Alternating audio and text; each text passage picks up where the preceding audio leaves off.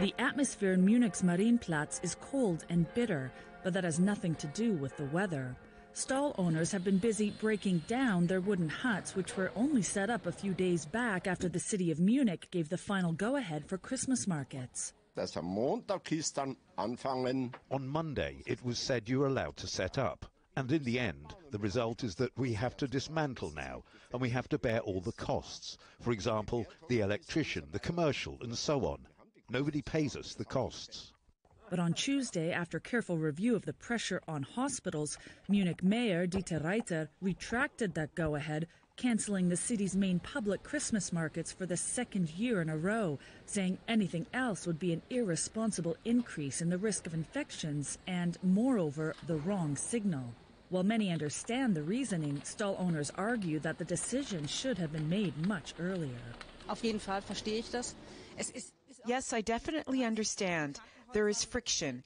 In the hospitals, they are working, and here pleasure is taking place, and that makes it a difficult situation. But the cancellation should have come a little earlier. However, private Christmas markets that can uphold the checks required to ensure that everyone is either vaccinated or newly recovered from COVID-19 will be allowed to open. But Munich's Christkindlmarkt here in Marienplatz, which brings in the city some of the highest revenues at this time of year due to its popularity, will be absent of that Christmas spirit again this year. Munich's renowned Christmas markets normally draw in some 3 million local and foreign visitors who come to savor mulled wine and nibble on roasted chestnuts while shopping for seasonal trinkets among clusters of wooden chalets. If you only look at the Munich Christmas markets, all 30, then they are worth around 290 million euros. But without the Christmas markets, we will see a significant drop in visitors and, of course, less buying behaviour in the other shops. Yet Germany's southern state of Bavaria has been grappling with record COVID-19 infection numbers, almost double the nationwide incident rate of 312.4, which has led to a tightening of public activity, particularly for the unvaccinated.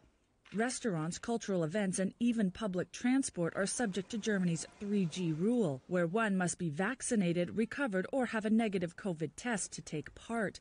Bavaria has gone one step further by implementing 2G regulations, meaning a negative test is no longer sufficient in many places. While private, albeit much smaller Christmas markets will be allowed to open as planned on Monday, the precedent to close the public markets could convince other German cities to do the same.